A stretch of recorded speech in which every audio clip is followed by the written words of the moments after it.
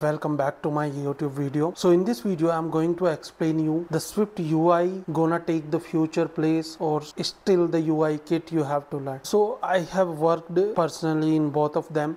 I have worked into the Swift UI, I have worked into the UI kit, and it took me lots of time to understand, like I have to learn lots for the Swift UI or I have to quit the UI kit. So it's, even though I was also confused when I started learning for the Swift UI, I was not able to decide which platform gonna rock into the future. But today I came with the conclusion like which one is the best and where you have to use the Swift UI, where you have to use the UI kit. Yes, I know the Swift UI is the latest programming language which is provided by the Apple into the 2019, but still UI kit is a master level phenomena into the iOS application development. But you have to understand where you have to use the Swift UI and where you have to use the UI kit. So this complete video will blow your brain. Watch till end. Whatever I'm going to discuss, it's an entire journey of my life when I started the iOS development in 2013 and I came into the conclusion now. Okay, so first we have to understand what is the Swift UI. Swift UI is the programming language which is developed by Apple and dropped in 2029. Every developer got confused in the initial stage like how to use the Swift UI, but Apple is investing too much on the Swift UI development application, and not only that, the Apple is branding the Swift UI future for the development. Yes, still there is lots of roadblocks. If you are an experienced developer and you have worked into the Swift UI and UI kit also, then might be you are aware a little bit about the roadblocks, what type of roadblocks can be there into the Swift UI. So for example, whenever you are writing the code for a file, then you cannot take too much views into the same file. You have to break down your file into the multiple classes, multiple views, then only it will work. Otherwise the compiler will not able to run it. And if you are handling the big application, something like a Swiggy, Zomato type of application, then this type of application gonna blow your brain if you are using the Swift UI, because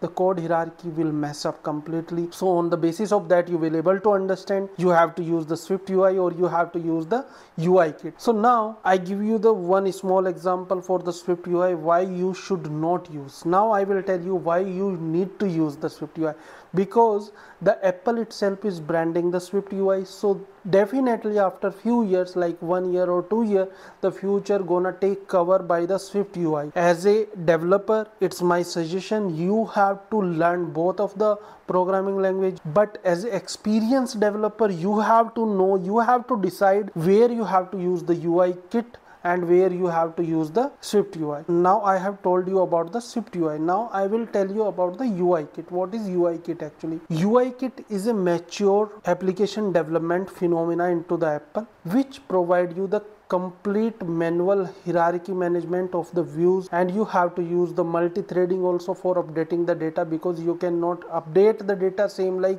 Swift UI. Swift UI is easy in comparison of UI kit, but still UI kit is providing the luxury phenomena for the developer to manage their application, to manage their code base. Okay, previously, if you are aware, if you learn little bit about the iOS application development, there was a programming language Objective-C. So the Objective-C was the first programming language. With the help of Objective-C, the developer was developing the iOS application. But when they released the iOS operating system 2, then they released the UI kit with the Swift programming language. So from iOS 2 to iOS 16, which is the current operating system, still the UI kit is into the market demand. So whenever you are talking about the UI kit, then few things is coming in your mind like delegate, classes, storyboard, buttons, labels. So these things is coming in your mind. That is completely fine, because UI kit provide you the manual management of the views. You have to drag and drop your views and then you can use it into the UI kit, because it's give you a massive control over the view. You can manage from anywhere, you can drag and drop, you can take right, you can take left, you can manage the constraint of your view completely. So it's completely manageable and it's great for the big application. But nowadays what happen, many of the developer feeling when they are working with the UI kit, they are feeling like they are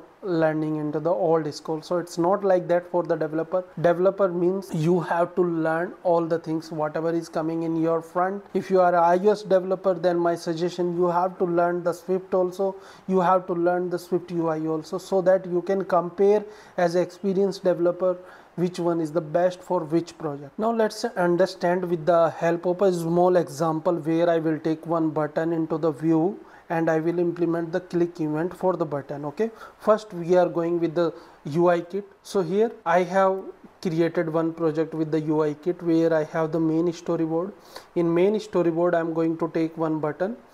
So here first I have to select the button, then I need to give this button over here, and here I have my view controller. Inside the view controller I will drag and drop this button so that I can implement the click event over here.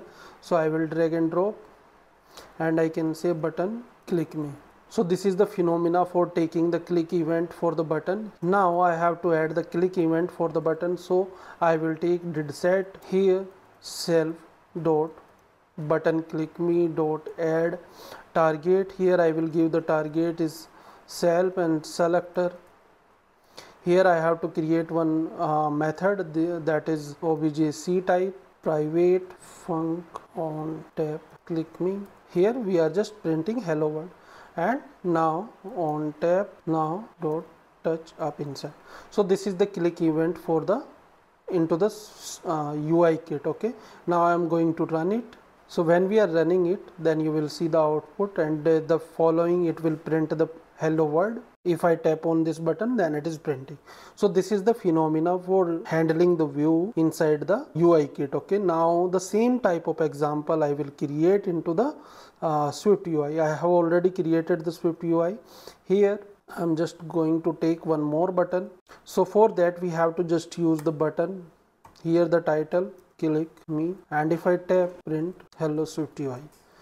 So now I am going to run this application also. Now here you can see the button click me. If I click, then you can see hello SwiftUI. In SwiftUI you have to write very few lines for handling any of the tasks, but in a storyboard or in UIKit you have to write multiple lines for managing the things. First you have to design, then after designing you have to assign the manual click event or manual assignment for the labels, manual assignment for the images, but in SwiftUI you do not require all these things. Okay, now let's discuss about the future impact and the career opportunity for both of the programming language. So here I am providing the $1 million advice for you. So whenever you are thinking about the iOS application developer, then you have to learn both of the programming language. This is my advice, because if you know about both of the programming language, then you can choose it wisely, where you have to use the SwiftUI, where you have to use the UIKit. And many of the developers still thinking like the Apple is promoting too much for the SwiftUI. Yes, it is true, they are promoting, and this is gonna be future into the iOS application development. So it's true, you do not have to leave the SwiftUI, you have to learn the SwiftUI if you want to see your career into the iOS application development. But as an experienced developer, you should aware about the UIKit also, and you should learn, because still, since if you will see the iOS 2 application has been started when the operating system iOS 2 came, then the Swift application development started, and now it is iOS 18. So still officially they did not announce the UIKit gonna be crash into the future. Here is the learning point for you, because the application which has been developed since iOS 2 until now, those are still into the UIKit, and still many of the developer is developing into the UIKit because it is working. Okay, they are not going to stop in next 3 to 4 years, that for sure. So you have to learn both of the programming language if you want to be into the market. So don't think it's just an war. It's a toolbox. You have to learn and you have to work accordingly. Don't fear about the future. Future is there in both of them. If you are writing in your portfolio that you are aware, you learn about the SwiftUI, then definitely your interviewers or your hiring manager definitely will happy after seeing that. If you are just writing that you are aware only the UIKit, then definitely there will be few questions for the hiring manager also, because every company who is looking for a good candidate, they are looking the experience and they are looking for the good candidate who is good into the learning. So if you would like to learn SwiftUI, then I have created the series for the Swift UI, and you can watch the complete series after click on the playlist, and you can find out any of the video. And if you required any video for your personal topic or any of the topic which is coming in your mind which I did not cover yet, then you can comment into the comment box. Thank you so much for watching this video. Have a great time ahead.